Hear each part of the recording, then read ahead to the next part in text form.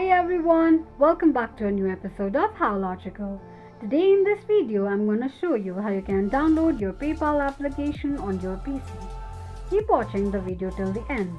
To download your PayPal application on desktop, open your BlueStack and on the search box type in PayPal and make a search.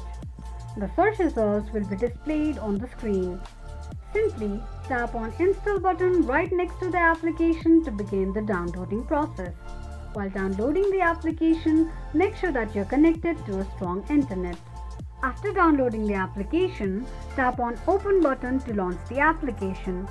Open the application and that is how you will be able to download your PayPal application on desktop quickly and easily just in few steps. If you have any thoughts or queries, let us know in the comment section. Don't forget to subscribe to our channel. Also, press the notification bell icon so that YouTube will notify you whenever we post a new video. I hope this video was helpful to you. If it was, go ahead and give us a thumbs up. Thank you so much for watching.